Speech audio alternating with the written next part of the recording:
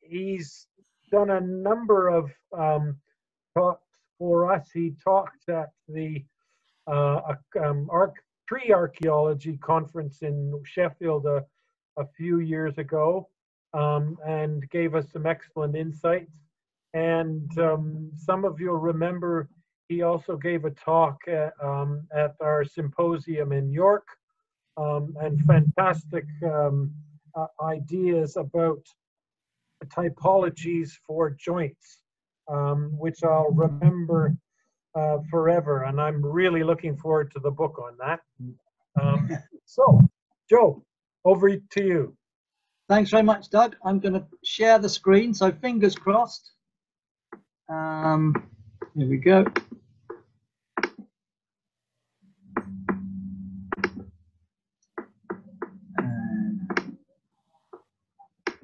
Okay, everybody, hopefully you can...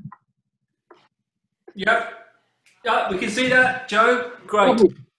Lovely. So I thought I would just start off by showing you, for those, because it's a broad, lovely worldwide audience here. I'm based in the southeast of England. You can see at the top left corner the little square. That's the southeast of England that I've come from, and then the bigger picture shows the area, and you've got the red dot is the museum, and the collecting area of the museum is in the red outline. So that's very much my patch, if you like. And when you're looking at vernacular buildings, it's very regional. So it's useful to sort of stay, you know, it's fascinating to go outside of the region, but there is so much to learn within the region that you can spend a lot of time devoted to that.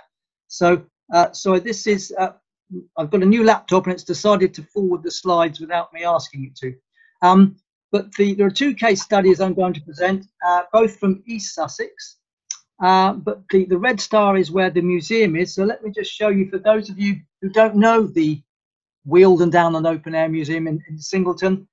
Here's a lovely view of it here from up on the hill, showing the village area with its sort of buildings from an urban situation that have all been moved and relocated to the museum. And here is the wonderful grid shell workshop, which about 3 years ago, I think, some of the ICOMOS members you paid a visit to, and it's a fantastic workshop space, and this is where the work actually took place.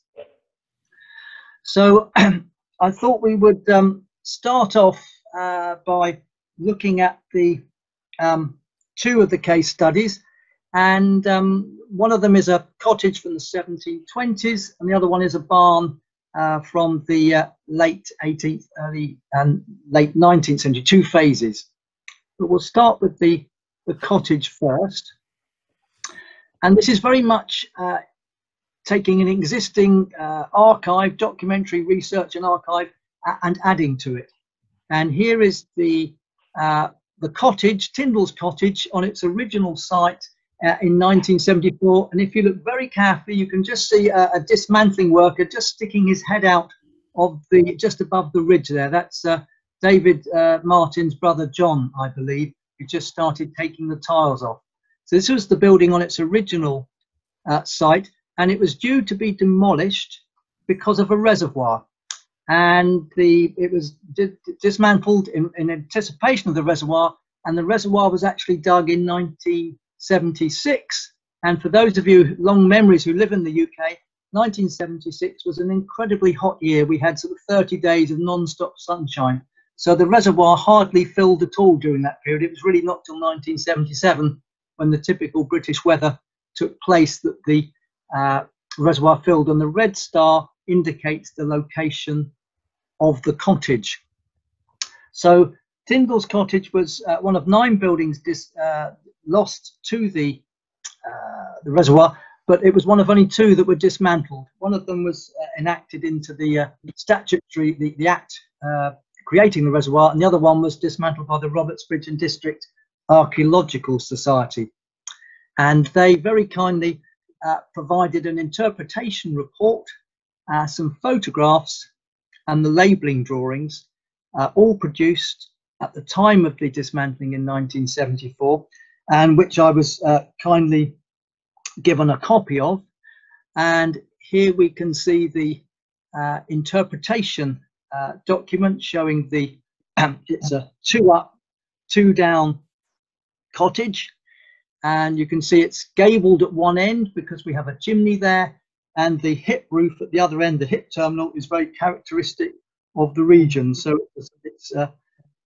it's blending both the functional with the chimney and the sort of visual aesthetic characteristic of the region with the hip end terminal there. And then we've got the stud framing, and it's 18th century.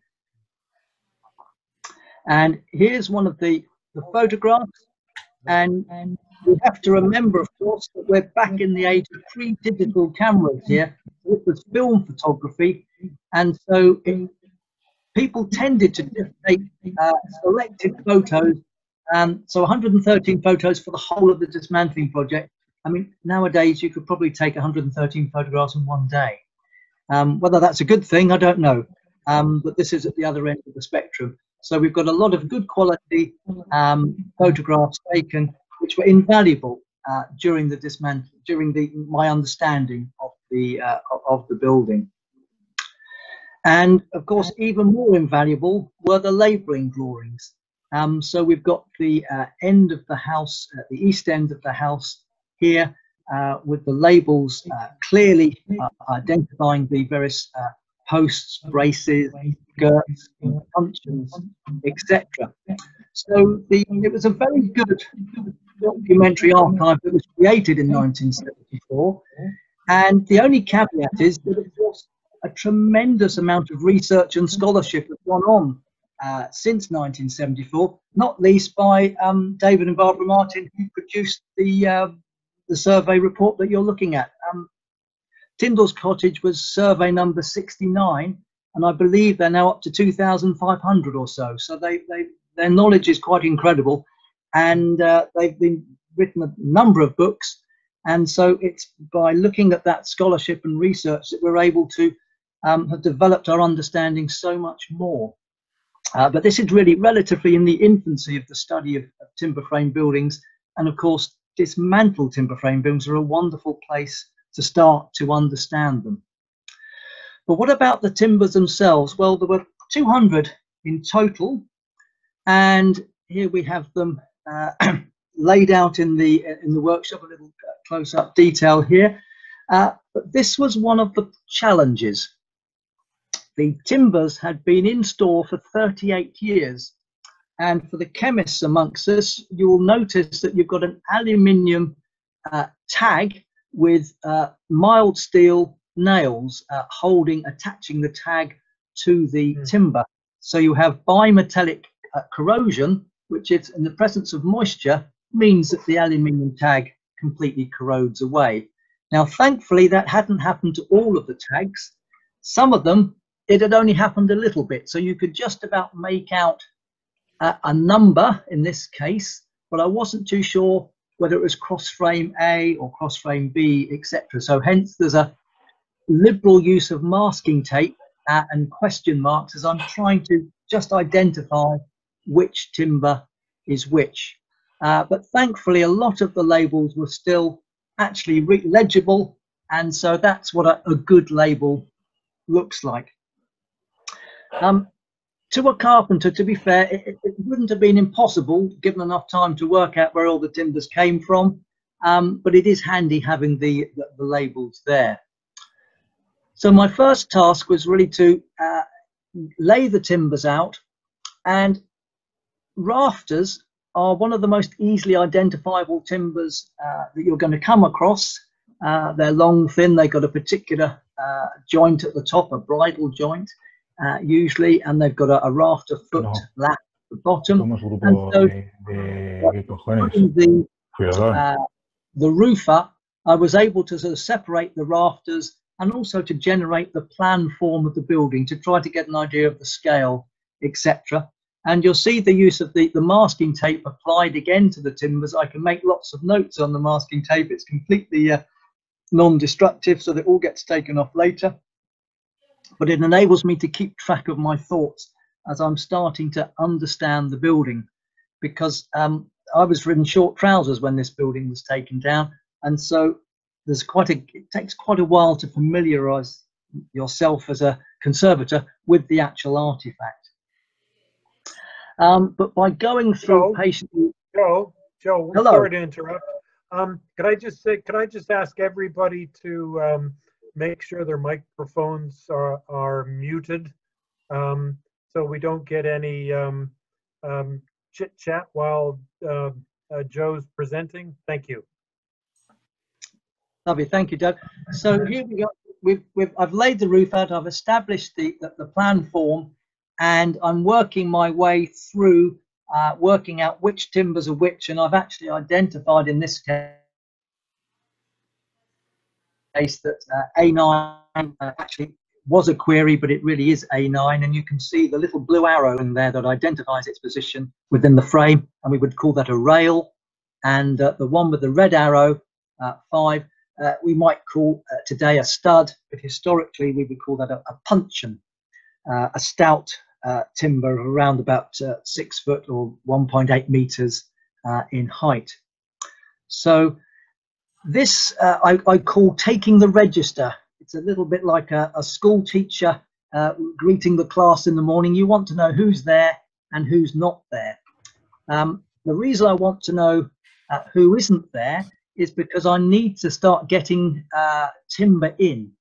And I was rereading my the Delhi Principles for the Conservation of Wooden Built Heritage today, and I was glad to see that it makes the same point about trying to get timber of the same species, the same moisture content, and that's just what I was aiming to do here.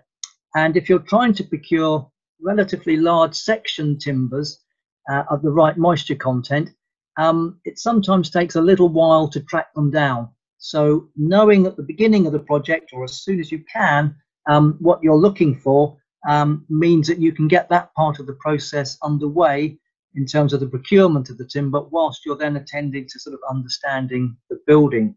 So this was my list of missing timbers and the dimensions. For those of you not in English-speaking countries, I apologise, but this is all in imperial measurements.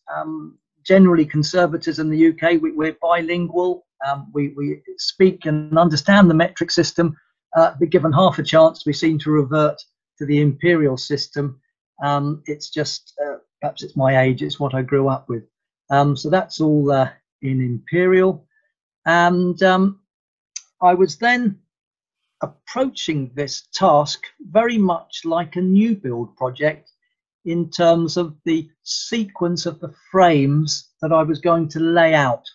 So we generally, there's a consensus, not complete agreement I'm sure, but a consensus that generally the plan frames, the various sills and wall plates and tie beams were the first frames to be prefabricated by the carpenter.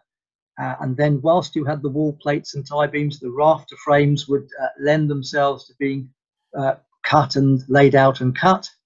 Then we think you move on to the side frames, and then finally onto the cross frames.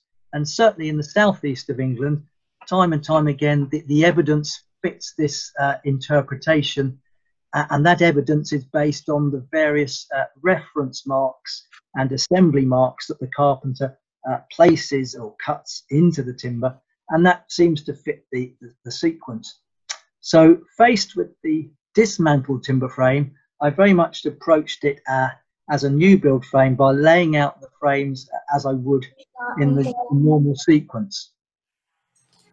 However, don't adjust your screens, I still only had a very fuzzy picture of the actual artifact, and I didn't fully yet understand it. And I think it's absolutely crucial, and I'm sure I'm preaching to the converted here, but it's so important to understand the artifact before you start cutting it. The medical analogy works very well here. You wouldn't want your surgeon to be scratching his head while you're laying on the operating table. You want to make sure that he's completely au fait with your condition, and they've made a decision on what exactly work surgery they're going to carry out. So I didn't want to start cutting the timber yet until I fully understood the artifact. And I was helped in my understanding here, because I had all the frames laid out in this wonderful grid shell building. I had my colleague, that's Richard Harris, the former research director and then the director at the Weald and Downland Museum, who was making archaeological drawings of the timbers.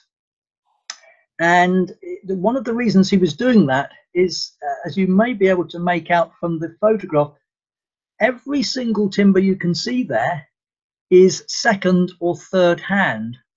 Although the building was built, we believe, in the early 18th century, around about the 1720s, all of the timbers had been in at least one building before. So there were layers of understanding that we needed to sort of interpret and fully reconcile ourselves with before we started cutting, because it wasn't just a straightforward frame. And with Richard's experience and knowledge, that was a great asset to be able to call upon. And for example, he was able to produce a number of sort of informed but conjectural reconstructions for some of the buildings that these timbers might have come from in their previous life. So for example, here the two timbers with the red arrows may well have come, we can't prove this, but may well have come from a cross frame of what we know as a kitchen. So it might have been attached to a medieval or post-medieval hall house, or it might have been detached, but it's just possible. So that's the sort of work that Richard was doing, trying to understand not only the building, but also the previous lives of the building, a bit of a palimpsest. So after about a couple of, on and off, a couple of months of looking at the timbers, we decided that we really needed to have a sort of a summit, a conference, and we were very lucky that we were able to call in David and Barbara Martin, who had written the original interpretation report and who'd carried out so much recording and scholarship and analysis of timber frame buildings within the region that the building came from in East Sussex. And that's David on the far left and Barbara on the right hand side there.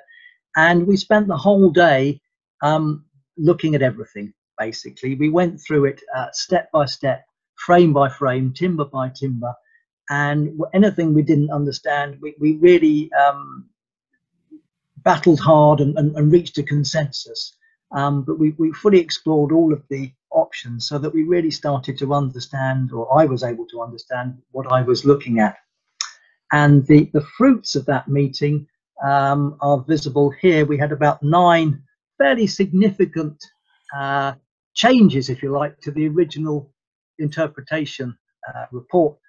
And that's in no way a reflection on any sort of errors at the time. It was done in the 70s with the best possible information. But of course, as we go through with the dendrochronology and a lot more surveys, we learn an awful lot more. And so the next slide will show you where we were able to add information and enhance that interpretation.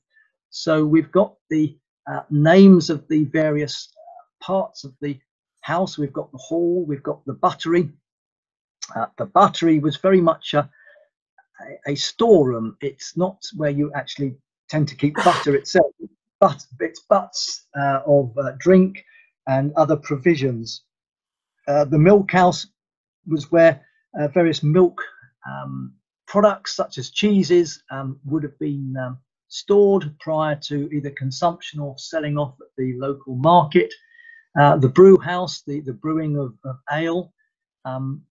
This part of East Sussex is famous for its hops, and so most farmhouses were able to brew their own beer, and the infrastructure, if you like, for doing that was the copper. So the copper is a heating device.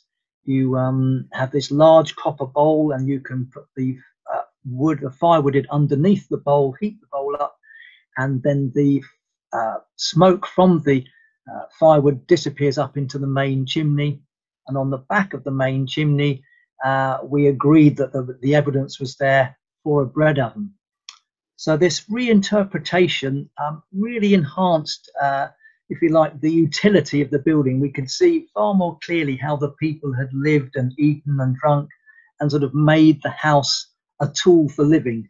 if we can call it such a thing, from the 18th century. But there we have it. And there was also some changes. We had a new door. There's an awful lot of doors. You can see the red line there. We've got 3 doors hanging off one post there. We've got a connection between the buttery and the milk house, as well as between the milk house and the brew house, and the brew house and the hall.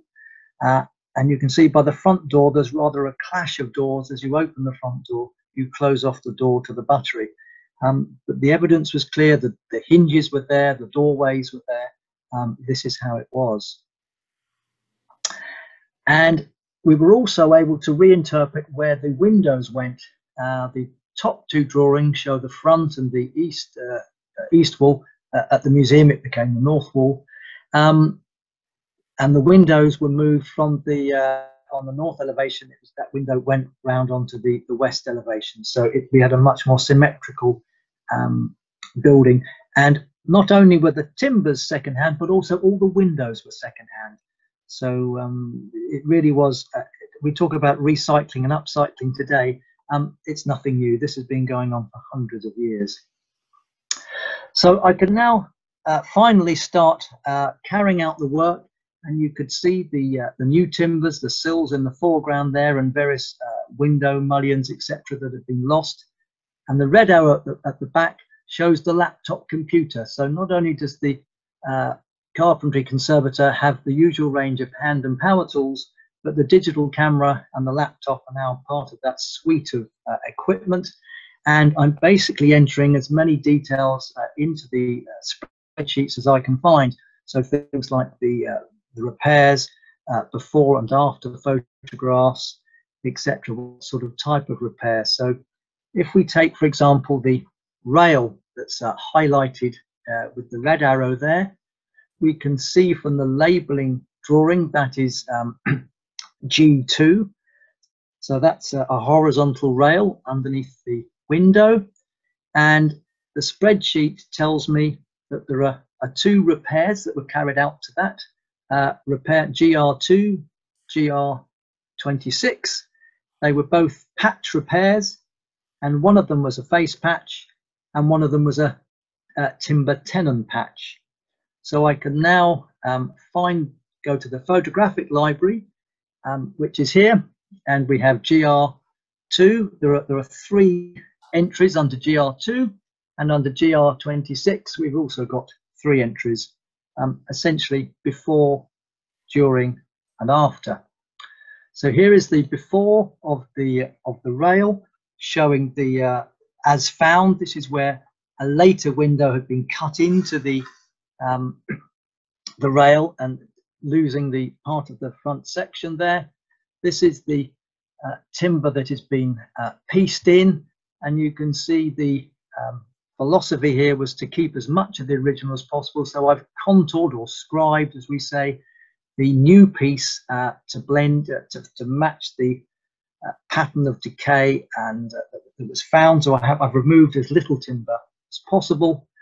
And this is because it's a window component. You've got the central mullion there, and the 2 little holes either side of it are for the vertical stay bars that retain the leaded lights from being blown in the wind. Joe, here we have 25 minutes. Thanks, Vincent. Here we have the tenon that are broken out at the end there, and that's a relatively simple dovetail patch that can go in. So in the future, any conservator can go to this database, they can look up any component, and they can see the work that was done at the time. And that's also accompanied by a very crude but effective sketch. So even if there was some sort of horrible data loss, a certain amount of information has been retained in a hard copy. This was made, so this accompanies the digital record as well. So out of the 249 timbers that were re-erected as Tyndall's Cottage, 109 of them were in very good condition and didn't need any interventions at all. And this, of course, reflects the reason that David and Barbara Martin, I suspect, decided on that dismantling Tyndall's Cottage would be a good idea, because it was in relatively good condition, and this has been borne out by the conservation. 50 timbers were needed to replicate those that were missing, mainly window components. And of the 90 timbers that needed something done to them, there was 155 interventions. And if we break that down into type, and this of course is what spreadsheets are so good for, you can analyze them from so many different ways. We can see that there were, for example, there were 18 scarf joints. Now scarf joints come in a variety of forms. So we can see, in fact, there were 4 splay scarves. The V scarf, this is a scarf that Roger Champion, my predecessor at the Weald and Downland Museum, if you like, patented, for want of a better word, and it made its way into the practical building conservation timber volume. So for those of you who want to know what a V scarf is, refer to that seminal book by Historic England, the timber one, and there's a picture there. And we've got the various butt scarves, which tend to be used where things like doorways have been cut through timbers, and so you've got a very clean cut. And because we don't want to lose any more timber, we tend to butt the new timber up to the old and use a combination of metal and epoxy resin to bond the two together. So another aspect which I'm pleased to see has made it into the Delhi principles is the keeping of the taking of samples and keeping of the repair, the offcuts. And this is the sum total of the offcuts. This is minimal intervention in practice here. And they're all labelled, and these are all the various pieces that have been cut off, typically the ends of studs, posts and wall plates, hence the various V shapes that are predominating where new timber has been scarfed or patched in to make good the timber. So in the museum artifact store, we have the computer server, and deposited on that we have all the various photographs and documentary records, as well as the samples in the artifact store. So there is a full record now of the work that was done and why it was done, and the photographs to accompany it. So it's relatively simple to do if you do it as you go. It's not the sort of task you want to leave to the end of the project, because you would probably never get round to doing it. It would be a Herculean task. But if you do it as you go, it really, the rhythm of the work dictates you take a before photograph, you take a during photograph, you take an after photograph, you index them as you go. It really isn't too onerous at all. And it's just good practice, and it means that you're fully up to speed on where you are within the project and what's going on. So that was Tyndall Cottage. I'm now going to do the second case study, which is a multi-phase building, originally built in the late 18th century and then adapted heavily in the late 19th century. So let's have a look. It was the home farm, or the local farm for the big manor house, Summerhill, the seat of Henry Woodgate. And the original barn was probably built perhaps very much towards the end of Henry Woodgate's tenure there in the late 1700s. Perhaps it was his son, maybe just before 1800. And that barn, built around about the late 18th century, was a hipped building, which is the local vernacular, a 3-bay barn. And you'll see from the end of the cross elevation there that we've got a cat slide or a lean-to roof on the back. And that was contemporary with the barn. It wasn't a later addition, 20 or 30 or 50 years later on. And you've got the typical threshing doors in the middle of the elevation there. And you typically have, as we have here, a pair of doors opposite. And the 2 bays at either side are for the storage of the crops, the grain, and the central bay is for the processing, the threshing of the grain from the crop, things like wheat and barley, etc. So go forward in time to the late 19th century, and we find that Summerhill has been extended. The then owner had 8 daughters, and so there was extensive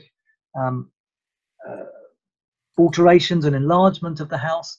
And it actually, Kent has got a number of houses of large size, Knoll is known as more town than house. It's so large, and this is the second largest house in Kent. So it really is some size and stature.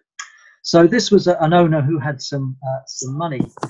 So we find that he basically enlarged or adapted the barn that seemed to be close to collapse, I think, about 100 years after it was built, and he put a completely new roof on the top. Gone is the hip roof, hello to the gable roof, but he's kept the lean-to at the back.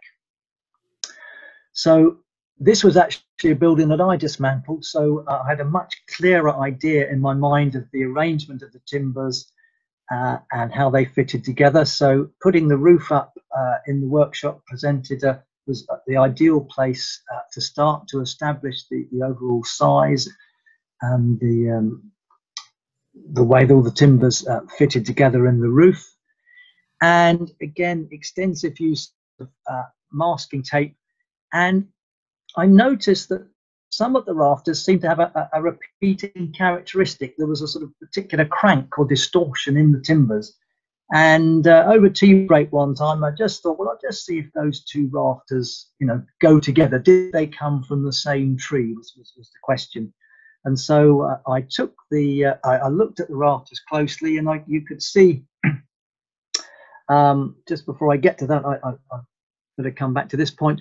But because it was a multi-phase building, some of the original rafters have been retained, but they've been reused as studs. So they've been removed from the roof and incorporated into the wall frame. And you can see those on the left because they've only got one set of lath nails, whereas the other pictures show the later Victorian, the 19th century rafters with two sets of nails. And you can see you've got, those of you with very good eyesight, you can see a little blue line on the third picture from the right. And underneath that little blue line is a galvanized nail that's very well rusted away. That represents the 20th century re-roofing, and the two rusty marks above that represent the Victorian lath nails.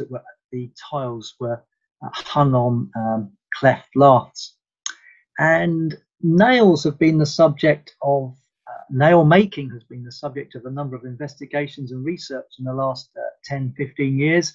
And a colleague of mine, Chris Howe, has done some extensive work on the patents.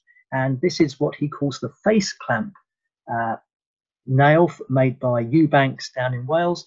And it was patented after 1869. So this late Victorian interpretation was being supported by the machine-made nails that were incorporated into that work. There were quite a few nails, and so I was starting to lose track of them. So I decided to make a small little maquette, if you like, of the nails. And you can see that the carpenters were using a variety of different nail sizes for the same task. So if we start at the bottom, the rafter bird's mouth attaching to the wall plate, you can see there were two different sizes of nails there. The windbrace has only got one nail into the soffit of the rafter, but the connection between the purlin and the rafter, 4 different nail sizes were used, all made from the same manufacturer, from Cords down in Newport in Wales. And on the back of the rafter, you can see the 3 different sorts of lath nail that were used: the original Georgian lath nail from the 18th century, the Victorian lath nail from the late 19th century, and then the more modern mid-20th century galvanized nail. So this was just a simple way to sort of sort the information out, to sort of try to put it into some sort of order and recognize patterns. But yes, getting back to my point about the distortion in the rafters, the red arrows here show there were some matching distortions. Over tea, I decided to put the 2 rafters together, and a little bit like fingerprint analysis, in my book, once you've got 3 different matches with the knots, you can see the knot pattern matching in those 3 photographs. That's all the same rafters, so that's a pair of rafters that match. If you then get a piece of card and draw on the radial fissures that you can see on the end grain there, and you put that onto the card and you put the rafter number on, you can start to develop the various matches that you go, and then you can sort of drive yourself mad as you try to make sense of it all. but eventually you can arrive at something that actually hangs together, and you've cross-referenced all the rafters all to one tree. And so I've been able to rebuild the tree by looking at the various knot patterns, and not only rebuild the tree, I can make an estimate of the diameter of the tree, because I've got what we call the waney edge, the surface between the bark and the sapwood is the gives me a guesstimate, if you like, of the diameter of the tree. And so this information is just a very small bit of data that can feed into the wider sort of woodscape studies that people are starting to undertake as to how many trees were used in a building, what size were those trees. Professor Rackham started this with his seminal study of Grundle House in the 1970s, and a number of other researchers have built up on that. So this just is another small little data set. And once you've done one tree, well, you might as well do the rest of the rafters. And so here we are, we've got 1, 2, 3, 4, 5, so you've got seven trees could be identified. And so all of these rafters and collars were all coming from a relatively small number of trees. And I've actually now laid out in the workshop, all of the timbers are grouped together with the trees that they came from. So I've rebuilt the 6 trees, if you like, as close as I can within the workshop. And the 2 very long timbers that you can see there are softwood timbers that were imported from the Baltic, probably from Gdansk or Danzig. And for the UK, they're very long. They're about 11 meters long, 34 feet. So we don't really tend to get timbers in buildings that long unless they're imported. So the question that I then asked was, now that I had an understanding of the trees that the rafters came from, were the sawyers literally at the bottom of the job, cutting the trees up on demand, and were the carpenters just fitting the rafters as they, if you like, fell off the saw pit? And I was able to, by colour coding the various logs, I'm afraid that no clear pattern is conclusive there. I don't think we can say that the sawyers were working exactly underneath the job, but it looks as though the way that certain logs from certain trees have been paired up, that there was something going on. But I don't think I can conclusively say anything more than that. But here is the building re-erected, reared up, and the red arrow shows you those distinctive cranks that first started that investigation off. And the use of photographs, as we saw in Tyndall's cottage, those dismantling photographs are so useful as an aid for when you're putting the building up. So on the left, we have the photograph from in situ where it stood in Kent, and on the right we have the after photograph when it's been reared up at the open air museum. And I'm afraid I can't promise you that I got every piece of the timber in exactly the right place first time, but with help from my colleague, who was very good at spotting the difference, we adjusted a couple, and we were able to get everything to our satisfaction. And one tip I could give any conservators here is that if you leave the nails in the timber, it's very useful, because you can then get the nails to go back into their nail holes when you put it back up. So it's a very good cross-reference. It just means you've got to take more care when you're handling, because you've got lots of sharp nails sticking out everywhere. And again, a spreadsheet was produced so I could keep track of how much work I would done, the various types of repairs that were done. And in terms of number crunching, 484 timbers altogether, 186 no work at all, quite a lot of replica timbers, because a lot of work had been done in the 20th century, essentially removing large parts of the Georgian and Victorian barn. And 106 timbers needed some work, and 40 timbers needed quite a bit more. And we had about 263 interventions in total. And again, this is all collated and deposited in an organised way in the museum's server, so that in years to come, the next generation of conservators has hopefully not too onerous a task, because it's quite daunting working your way through all this stuff, but by immersing themselves for a day or two, hopefully within that, looking at the photographs, looking at the building, they would familiarise themselves with the work that was done, and relate it to the work that they needed to do. And they would say, well, that worked, and well, that didn't work. So just to conclude, this course is just a tiny little snapshot of the possibilities that you can do for conservation work. But the archive material that you can produce can be in a whole variety of material formats. You can have photographs, spreadsheets, drawings, material assemblies. And it's critical, I'm sure you all know this, but it's so critical to understand the building. And of course, because research and scholarship is always evolving, if you've got an interpretation report that's, say, more than 10 years old, it's well worth spending some time critiquing it and really asking the question, is this up to date? Is this accurate? Because we've learned so much more. It's not a criticism of the people that produced the original report. It's very much more, we've learned an awful lot more, because we really want to understand the building completely before we start the work on it. And of course, you also have to consider with the archive that you're producing, who is it for and how they might use it. And like many things in life, it's not a question of new technology being better, but just complementing the existing. So we're all using our mobile phones and computers, but some of us still listen to the wireless. So you can have both. So thank you very much. That concludes the talk, and I welcome any questions. Brilliant. Thank Joe. you. That was amazing. Everyone who's not seen Joe, didn't I tell you that he was worth waiting for? Incredible insights, Joe. I love the bit about the putting the logs together, and your nail maquette is, I mean, stunning. Well, I was confused, you see, so it was just the only way I could think of to try to sort of what's going on here, you know, all these different lengths of nails, and then suddenly you put it into something like that, and you can start to get some clarity. I mean, this reminds me of some of the things that you were talking about, some of the ideas that you were putting forward and talking about in Sheffield a couple of years ago.